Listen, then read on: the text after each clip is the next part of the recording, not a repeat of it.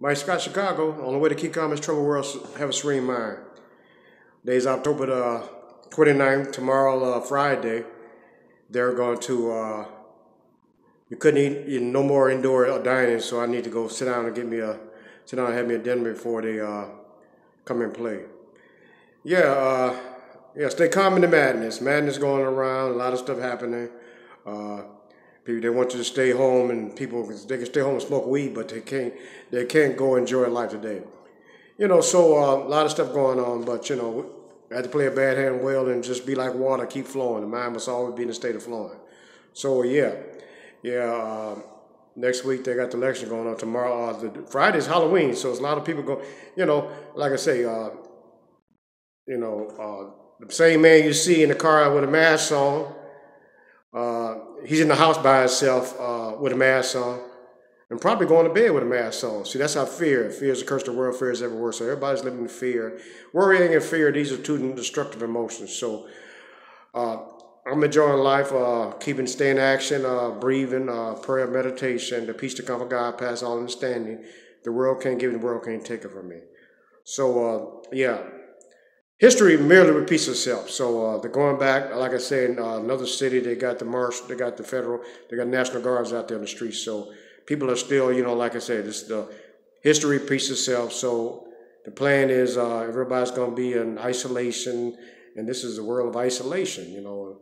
And young lady got two ladies stabbed somebody in Chicago. You hear about that story I told you about yesterday? Yeah, because they told to put a mask on. The guy got stabbed 27 times. So people are caught up in a lot of madness behind the mask.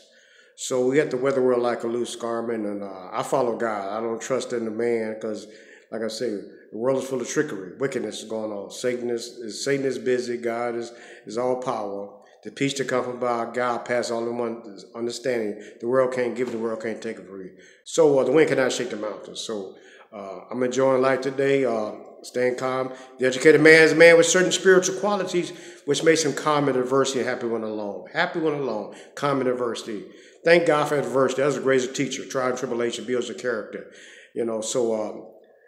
Mike Scott, Chicago, like I say, going to give me a meal today before tomorrow because they don't want you, usually what's popular is not right, what's right is not popular.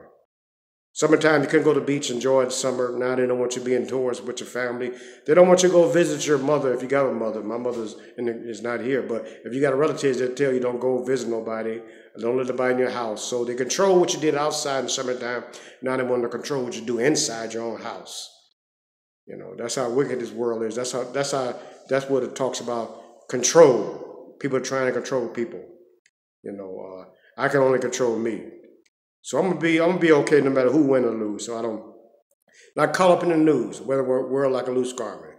I'm gonna be okay because the God I serve, He commands the sun to rise. You can't control God.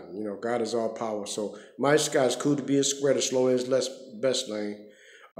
Go to bed at a certain time. I pray and meditate, and I'm enjoying life today. No matter what's going on around me, stay calm in the madness.